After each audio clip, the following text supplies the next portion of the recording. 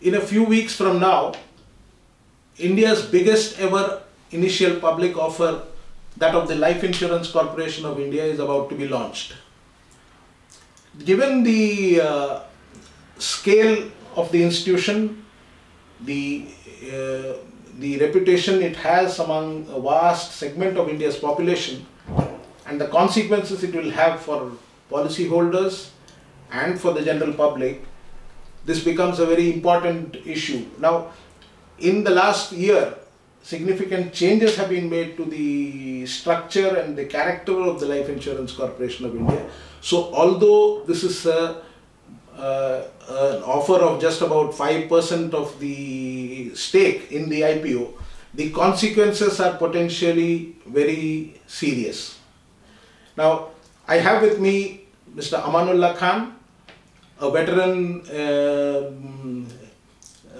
employee in the life insurance industry, Life Insurance Corporation of India itself, and former president of the All India Insurance Employees Association, the largest insurance union in India. We have had a valuation done by the valuer, that is the Milliman and Company, and it has been estimated at 5.4 lakh crores.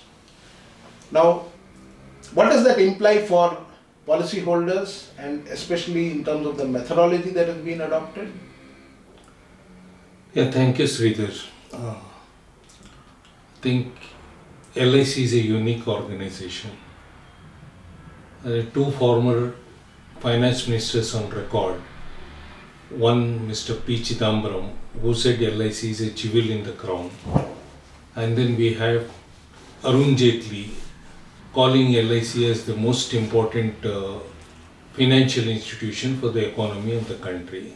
Unfortunately, the government is now making hectic preparations for the public offer of LIC.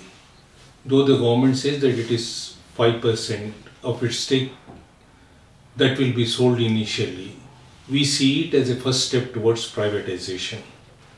And that is why my organization, All India Insurance Employees Association, has been campaigning against the LIC IPO.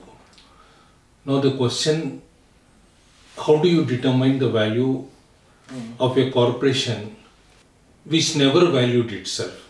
Right from 1956, LIC has been generating surplus, and that surplus was being distributed among the shareholder and the policyholder in a particular ratio. It never valued itself. Yeah, one of the reasons is supposed to be that a conservative valuation gave it protection against future uncertainties. That was one of the logic of not having to value it at market rates. Yeah. No, it was never valued. Yes. So only we were determining actuarial surplus for the distribution. Now with the government deciding on IPO, the value of the corporation has to be determined. Yeah. They have appointed a US actuarial firm, Milliman Advisors. The net asset value of any insurance company, that is what is embedded value. Yeah. And they have determined it as 5.4 lakh crores. Yeah. Now the reason I asked you about the valuation itself was that the assets of the LIC, especially given that LIC is perhaps the biggest realtor in India, have been taken at book value, and these don't, if I remember right, it's something like 3,500 crores, which is laughable, because we know that according to one estimate, it is at least the market value of the assets are nothing less than 10 lakh crores. See, we do not know what is the value, market value of the LIC's land and its building. Yes. But it is a fact that LIC after railways is the largest real estate owner. Yeah. Now, according to our information, all the buildings that are self-occupied have been valued at book value. Yes. Because they do not generate any profit. Correct. So that is why the value of the assets, the fixed assets, has come down. Yes. So this is one of the issue on which we are agitating. Yes. The value of our real estate Yes. is much larger, Yeah. many times more than what is assessed now. And it is, not right to say that the self-occupied buildings have to be valued at book value. Yes.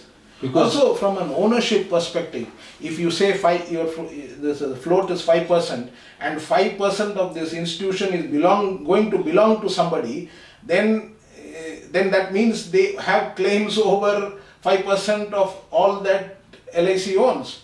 So notionally, this asset should be valued, because then somebody is losing.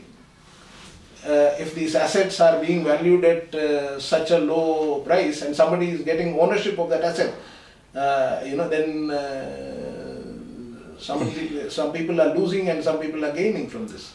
no, that is absolutely right. See, the fact is that unlike any other public sector undertakings, LIC has grown and expanded itself through the policyholders' funds. Correct. The government, after the initial investment of 5 crore as equity, has never given any additional capital to LIC, except to meet the IRDA regulation in 2011, when another 95 crores were added, which was also generated internally. But interesting fact is that in 1956, when the government invested 5 crores in LIC, it also passed on the liability of compensating the erstwhile insurers, the 245 companies that were taken up by the government. Now, in fact, that the value that LIC has paid as compensation exceeds the capital invested by the government. So, as on a particular day, 5.125 crore was paid as compensation to the erstwhile insurers. And all that has been done through the policyholders' funds. So now we feel that the government, which did not create the value, it is the policyholders' value which is being appropriated by a few rich people in the country. And that is the tragedy that we have. So can you just explain what are the consequences for policyholders? If they are the ones who have contributed to the growth, I mean, almost all of the growth has been generated from policyholders' funds. In what way does this IPO attack their interests? See, in 1956, when LIC was established, the finance minister on the floor of the parliament, C.D. Deshmukh, he said that with the nationalization, the concept of profit goes out and the service comes in. And LIC has to serve the people and make the insurance available, and at the same time, through mobilization of the small savings, help the national development. Now, the scheme of thing was that, which was nowhere else in the world you can find this, that whatever surplus, actual surplus is determined, 95% of that was going to the policyholders and 5% was going to the government. And interestingly, any insurance company, including the life insurance, it sells two types of policies. One is a participating policy, where there is no guarantee of a future return, and a non-participating policy where guarantees are given for the return. So the participating policies participate in the profits of the corporation, and that is distributed to them by way of reversionary bonus. And interestingly, in LIC, the participating policyholders were also getting 95% of the profits made from the non-participating policies. 95. 5% goes to the government. 5% goes to the government, because the entire distribution pattern was 95-5. Out of the total profits earned from the non-participating policies, 95% was going to the policyholder. And in the same way, the participating policyholders were also taking the risk Yes. that if there is a loss in the non-participating policies, Yes. that risk will be borne by the participating. So one of the unique things about the LIC was that it was also in a country like India, where what it was doing was that it was providing a savings instrument for people, especially people from poorer and medium-sized incomes, to participate in savings, which could then be invested in long-term investments, no, like infrastructure and so on. See, that is the beauty of LIC as such, because the people who purchase a policy of LIC, they do not take it as a pure risk instrument. Yes. They also take it as a savings Correct. instrument, because after all, a life insurance company has to cover the risk of dying early. Correct. and also has to cover the risk of living longer. Correct. Correct. So most of the Yes. policyholders were taking it as a savings instrument. Yes. And when the savings take place, smaller savings, Yes. and today LIC generates as much as between 4 lakhs to 5 lakh crore annual investable surplus. Yeah. So that is invested in the economy, and basically it is invested in areas which give benefit to the entire society. Correct. And that was the objective of nationalization. And in fact, if you go through the Act of 1956, LIC Act, in many places it says that LIC should act as a trust. Correct. Correct. Correct. So the government's role was essentially that, like of a trustee rather than a shareholder in actual practice. Isn't that? That is right, because the entire scheme of things, the policyholders were privileged over the shareholders. Yes. Yes. And the way it was set up, and the policyholders are taking the risk Yes. of losses Correct. and helping the expansion of the industry. So it was working as a trust and a mutual benefit society. Yes. So how is that endangered by the IPO and the changes in the character of the LIC that have been instituted since last year? How do these affect policyholders? No, Apart from that 95. the government has brought certain amendments to the LIC Act, and these amendments have been brought through the finance bill. Yes. In fact, Yes. we were contesting that LIC is a special act, whether the finance bill can alter Correct. this act. Yes. And we also represented to the Lok Sabha speaker, but nothing much was done. And in fact, that by doing that, all opportunity for a discussion Exactly. was Yes. denied. Yes. Yes. And now that act has been amended. Yes. And basically, most of the amendments are in relation to the management of the appointment of independent directors and separation of powers between a chairperson, Making it fall in line with the company's chairperson or act. CMD, Yeah. falling in line with the company. But there are two important issues in those amendments. Number one, the share capital is increased from 100 crores Yes. to 25,000 crores, Yes. authorized capital. Correct. Now the issued capital is 6,325 Yes. crores. And the second amendment is in relation to the distribution of the surplus. Correct. Earlier LIC was maintaining a single fund comprising of money received from both non-participating and participating Correct. policies. Now they have been separated. Yes.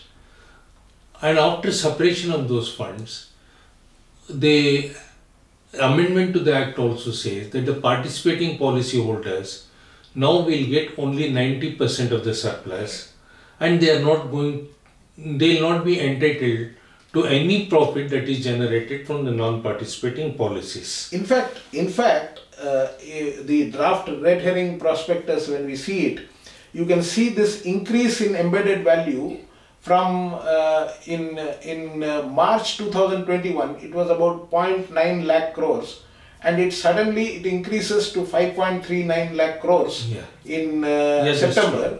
And that is primarily because of this. Yeah, that is primarily. Because now that the full charge is taken over on the non-participatory policies, is going straight away into the shareholders' account, and nothing is to go to the policyholders. That's right.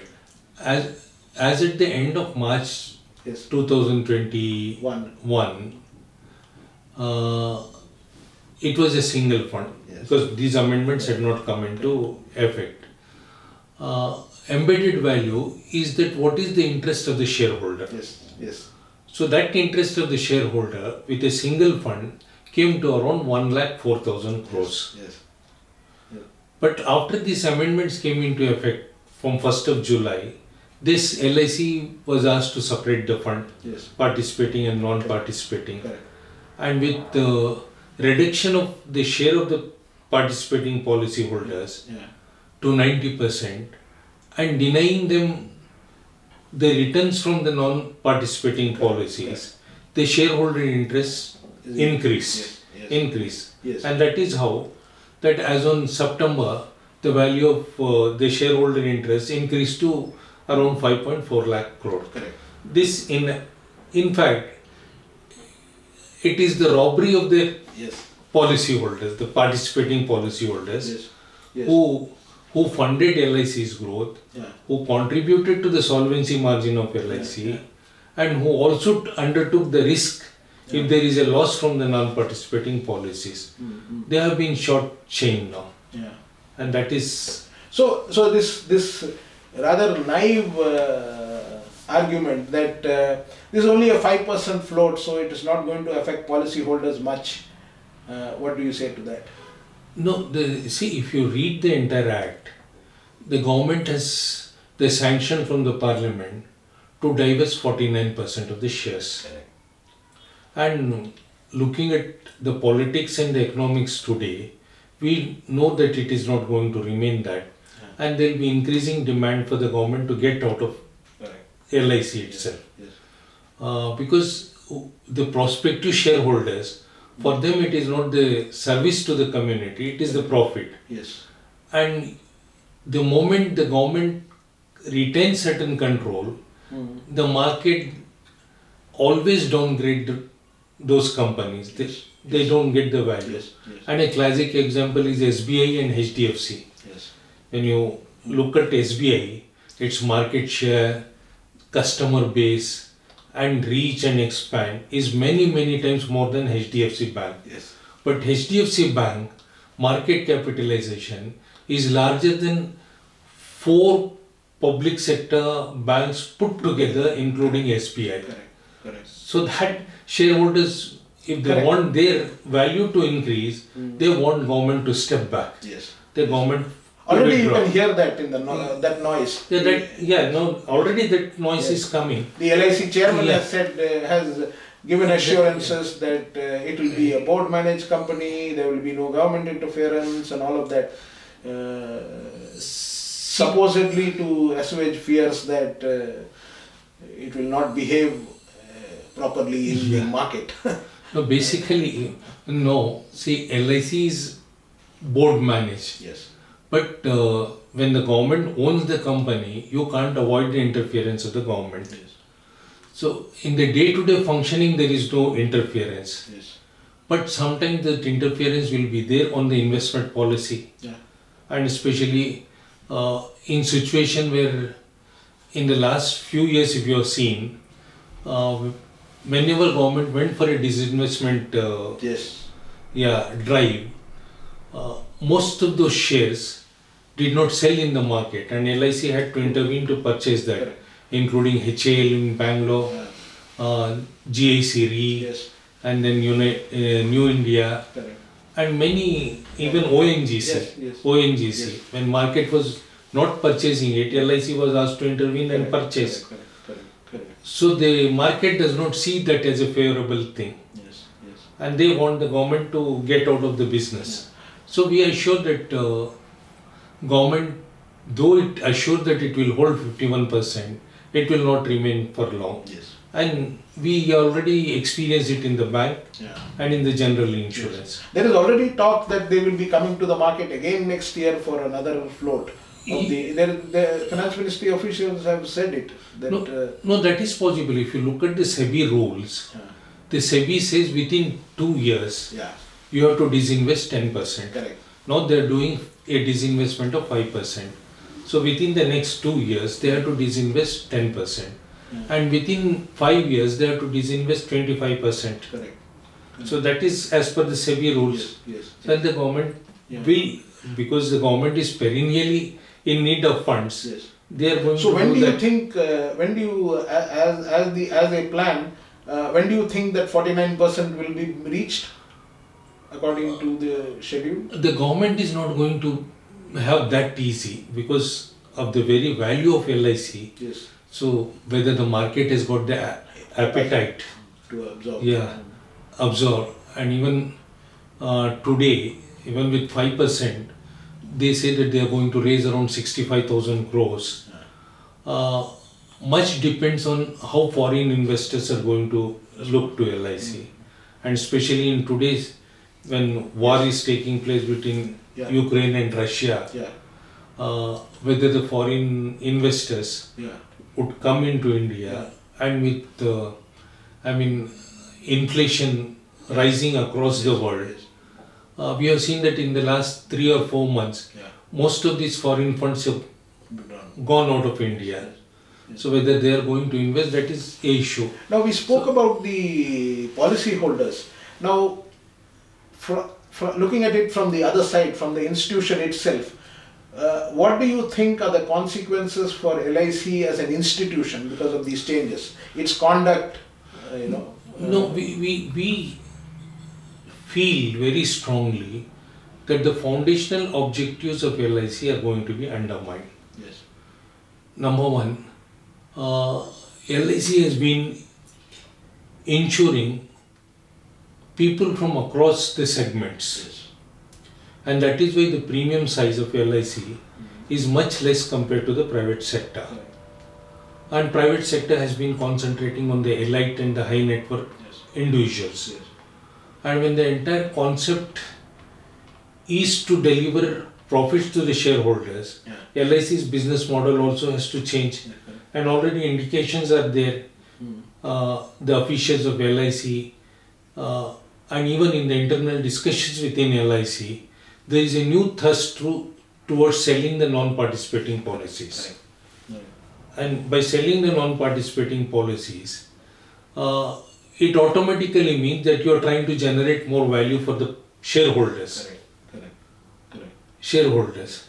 So the smaller policyholders who normally do not want these guaranteed return policies, which mostly are invested in the stock market, like ULIP and all, who look to a safe instrument, and with them still endowment policy is the favorite. So that segment is going to be neglected. So the business model is going to change. And secondly, how the LIC is going to behave post IPO, because it's spread in the rural areas is something which is unimaginable. So, but the cost of procuring a business from a rural area is high. So whether rural area is going to be neglected, and the lower size policies are going to be neglected, because there is always a what you call as a cross subsidization. Where we cross subsidize the lower policies with the high sum assured.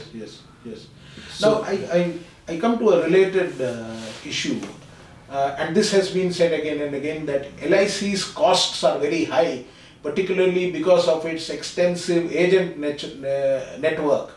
And we know LIC's agents something like 13 lakh. So what will be the consequences for the agents, and what is the the understanding that in common perception is perhaps that the agents are like brokers, but that is not true in the life insurance business. So what will be the consequences for agents and therefore for policyholders, prospective policyholders? No, LIC's main strength is its agency force. Even today, with lot of other channels that have opened up to procure business, Yes. agents contribute more than 82% of the business. An LIC agent is not just an agent. If you go to a rural area, LIC agent is also a financial advisor, and he is looked upon as a messiah in the rural India, who would come to the help of people in need. So this strong force, and even our adversaries, they say that it is a gold standard. And the goodwill that the agent generate, the brand that the agent generate, cannot be quantified. Yes. It is a huge asset to LIC. Yeah. So to say that because of the agency force, the cost of LIC is increasing. In fact, as you say this, it is perhaps the reason why there are virtually no complaints of mis-selling by the Life Insurance Corporation in India, as compared to the many cases that you hear. I mean, I heard a whole lot of cases from Rajasthan, for instance, about the gross mis-selling of policies by private insurance companies. That is basically because most of the private companies are promoted by the banks. Yes. And the bank assurance is their strong channel. Yeah. And 65% of the business for the private sector comes through the bank assurance. Bank So assurance means the bank selling the yes, insurance policies. And banks have been given a quota. Yeah. And to fulfill the quota, lot of malpractices take place. Yes. And we have come, certain cases have come to light where poor people who go to create a fixed deposit, Yes. their money is diverted to sell the insurance policy. Yes. So all this Yes.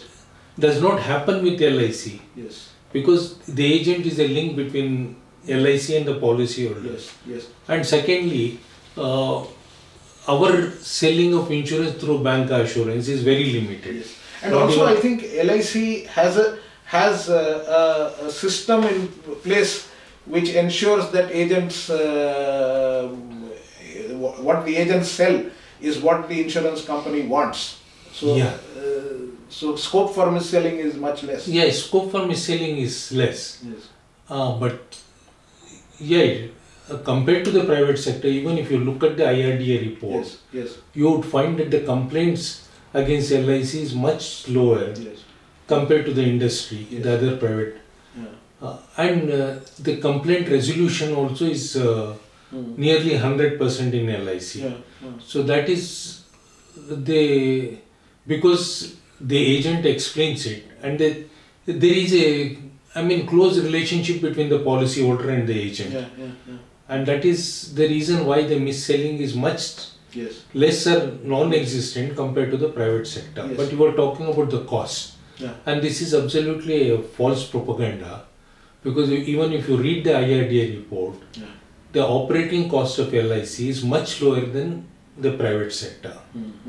Whereas the operating cost of LIC is around 8.5% of the premium income. Yes. For the private sector, it is around 12%. Yes.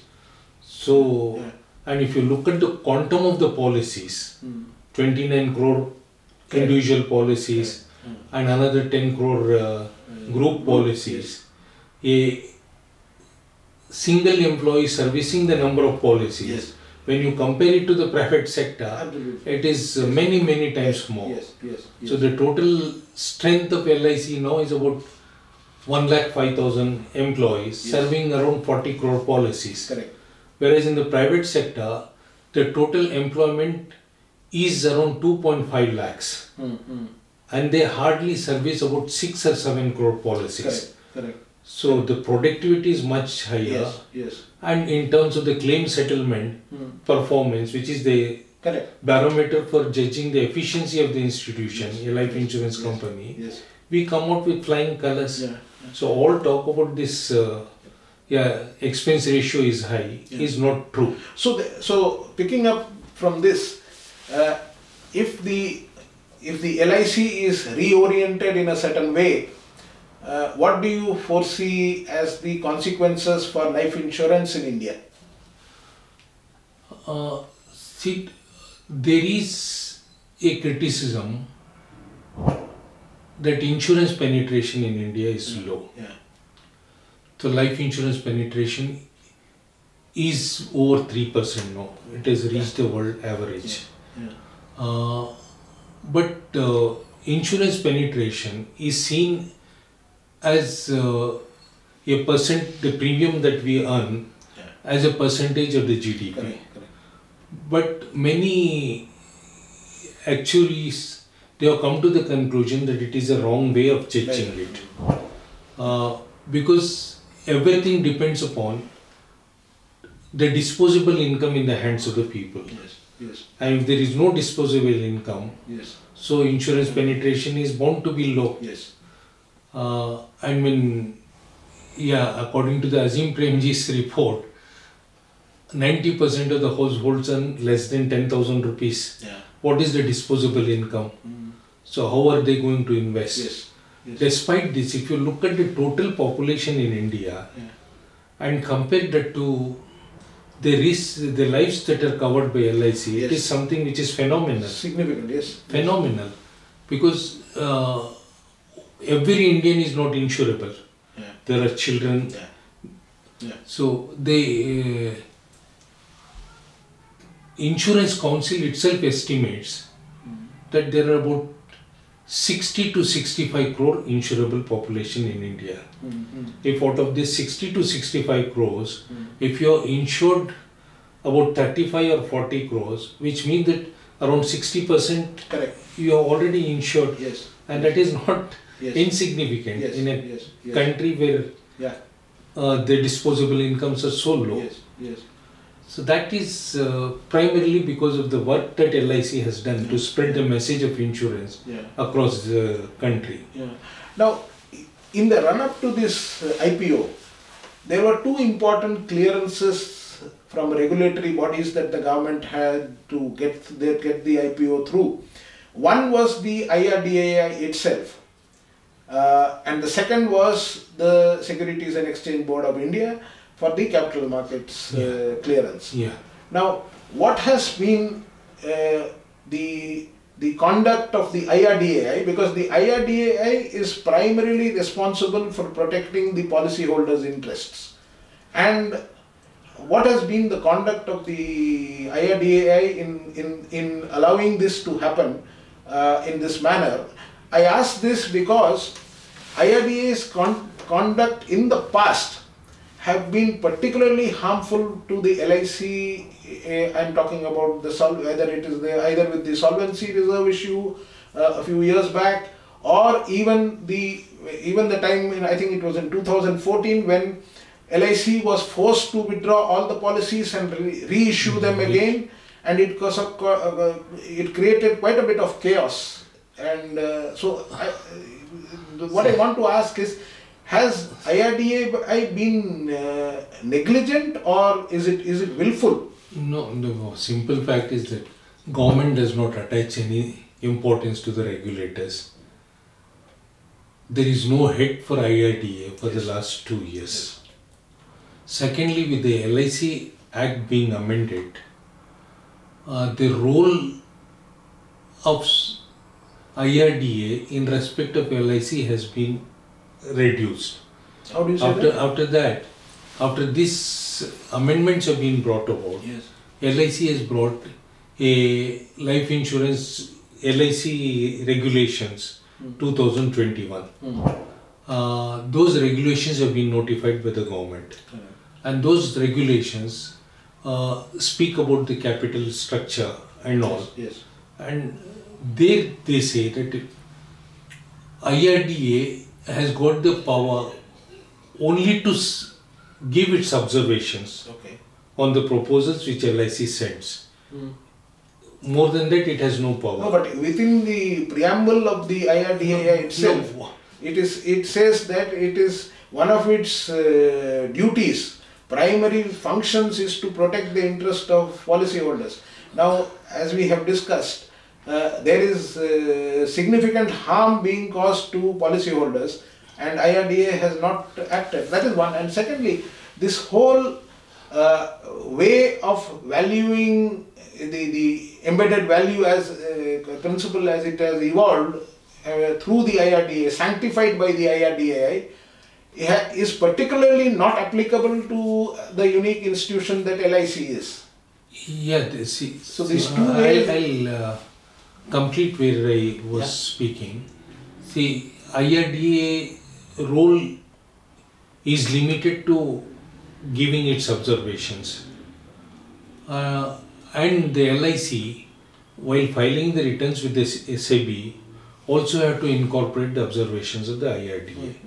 So IRDA, you don't have to take permission from IRDA to go for the IPO.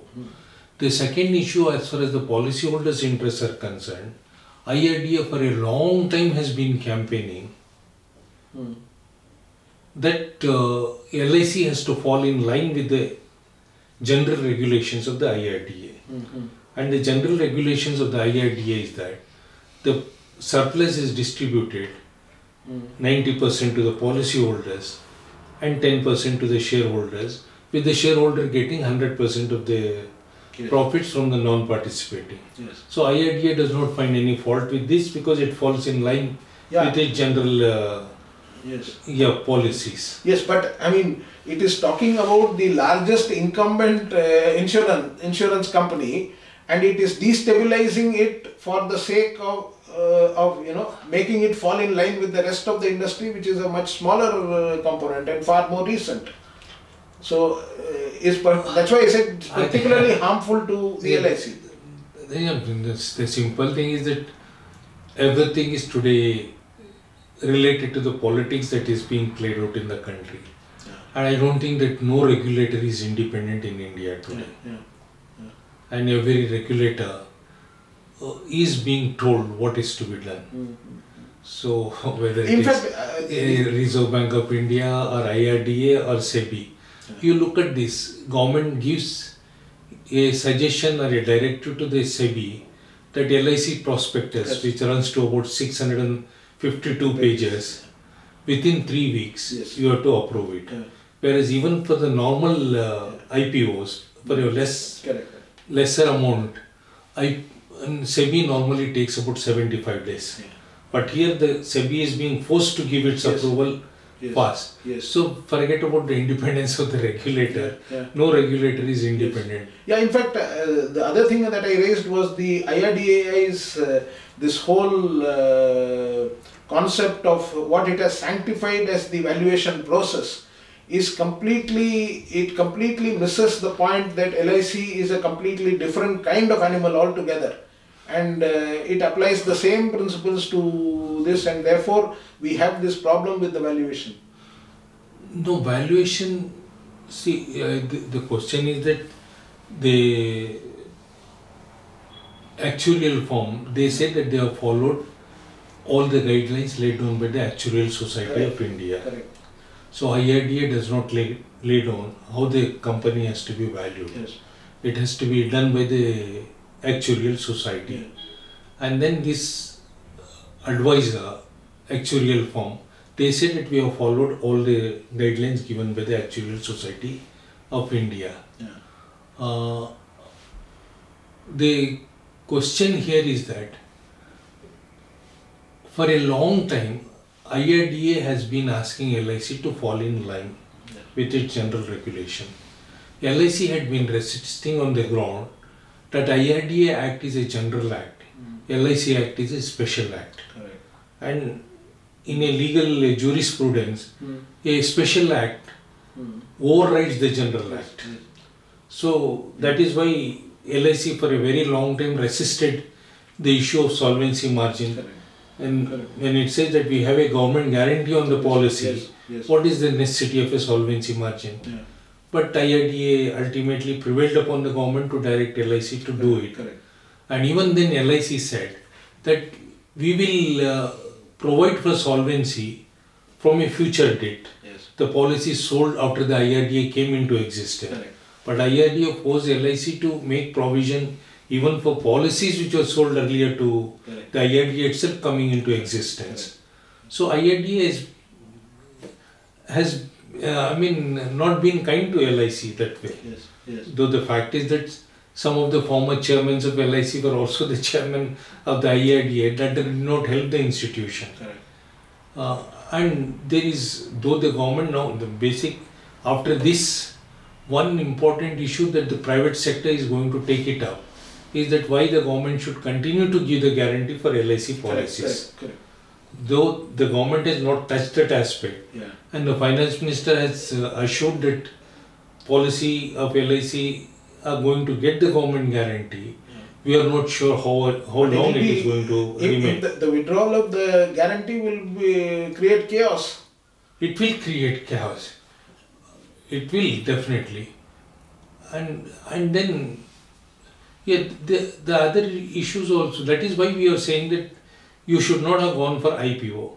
So when there are private shareholders, how a state can give guarantee for their businesses too. Exactly. Yeah. So sooner or later there may be pressure. There is going to be pressure. Level playing field. There is going to be pressure. Level playing field. You would want those guarantees to be withdrawn. But as of now, the government has guaranteed that for all times to come, we will hold 51% stake in LIC. Yeah. And the sovereign guarantee on LIC policies will remain. But we want to assure the policyholders of LIC that sovereign guarantee was never an issue with LIC. Because LIC never asked for any additional capital or any bailout. Yeah. Unlike many other institutions. That guarantee has never been invoked. That guarantee has never been invoked. So the policyholder need not worry about this. Their interest will be protected by their remaining vigilant. And the employees' trade unions who have been protecting their interests and campaigning for their interests will continue to do so and ensure that their interests are protected. So what are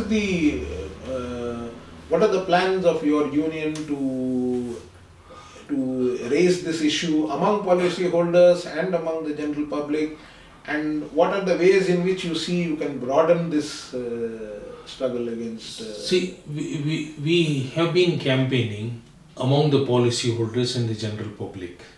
We are educating them about the dangers of this finance institution being privatized in the long run, and we are seeking their support for our struggle. At many places, we have organized policyholders conventions and all this. The government, in order to overcome that campaign, the government introduced that reservation for the policyholder. That is unlike any other company where no stakeholder was given the reservation. Here the policyholders, but 10% shares to the policyholder is not going to, say, if all the policyholders of LIC apply, assume that they all apply, they will not get even one share. So that is just a eyewash. The richer sections among the policyholders are going to corner this. And the poorer sections who pay a very low premium and who are not there in the share market who are not there in the share market will not come. And even if you look at this shareholding pattern of these public sector banks, less than 5% are the retail investors. So the remaining is with the big shareholders or institutional investors. And that is bound to happen even here. So though the government says we are giving a opportunity for the shareholders to profit from the value LIC has created, it will benefit only a small section of the shareholder.